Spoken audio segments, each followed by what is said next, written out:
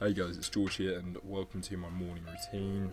This is what I do every single weekday, which did at first kill me and I hated it, but obviously I got used to it.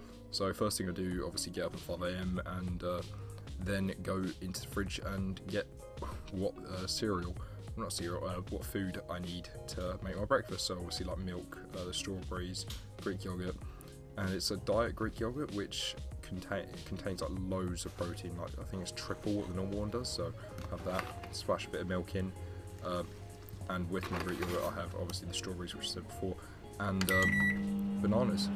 Then obviously put the kettle on,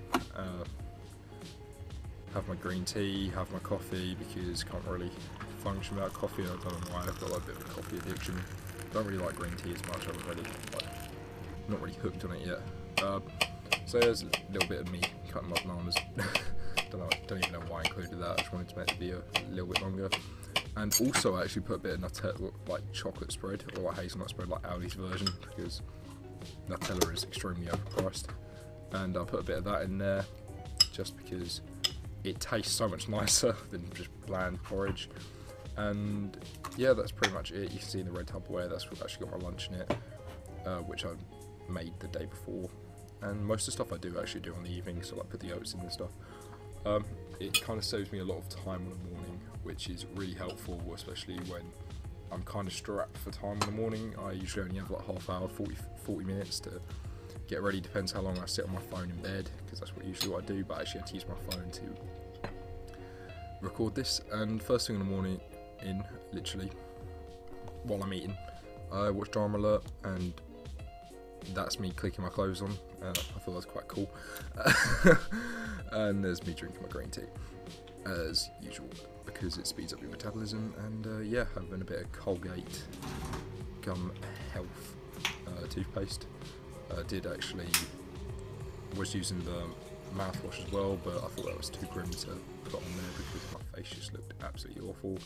And then, yeah, like these little edits I've been doing. I've been like watching a few videos on cool transitions, but I'm not actually that good at them. And basically left my house, all my gym stuff. I didn't show me packing bag because I just packed it the day before, so I can just pick it up and leave, and along with my school books.